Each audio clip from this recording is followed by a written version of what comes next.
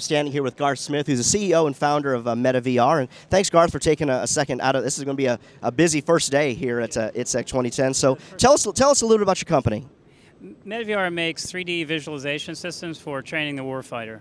That's great. And we're a small company, very nimble sort of software company in this market space. That's great. Tell me, where are you from?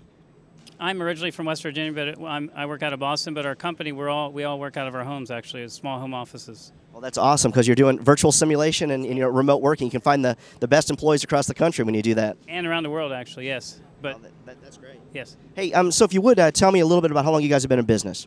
We've been in business since 1997. We're all PC-based simulation software and hardware capable systems, all based on Microsoft DirectX or Microsoft standards. Oh, that's excellent. Well, if you would, walk me through your demo. What we're showing you here, Ryan, is on the left-hand side is our software simulation that's producing very similar kind of behaviors as you're seeing on the right-hand side. And what's really interesting about what we're showing you here is on the left-hand side is our simulation.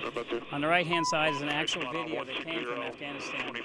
On the right-hand side, you hear the actual video, the actual audio coming from the pilots as they're trying to determine whether these are insurgents and what exactly they're doing alongside the road.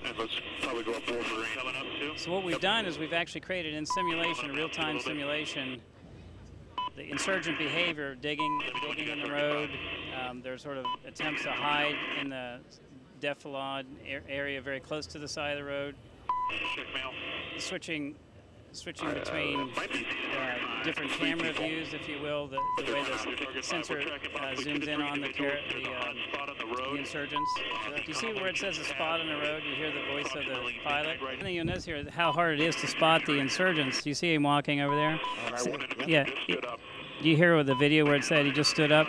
That's how well we synchronize things. But if you notice how hard it is, like those are bushes, and you see how hard it is when the bushes are hot at particular times of day to distinguish that from people on the ground. And so we want to make it, the most important thing we want operators to take away from this when they go to look at this simulation is it's really hard to find the target.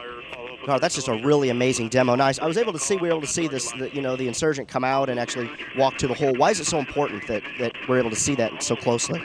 The idea is that the operators, as they're flying their missions, they need to be able to see very detailed behaviors of people. Like they're trying to distinguish whether somebody's farming or whether they're digging a hole for an IED. And it's really important that they discern that difference in the behaviors. And so you need extremely realistic behavior down at the ground level in the simulation, because it's important to avoid hitting civilian targets. It's a key thing that the Army focuses on, is trying not to create new insurgents by killing non-combatants. Thanks so much, Garth. Everybody, this is Ryan Dorn from ITSEC 2010 here in Orlando, Florida. Garth, the best of luck to you at the show.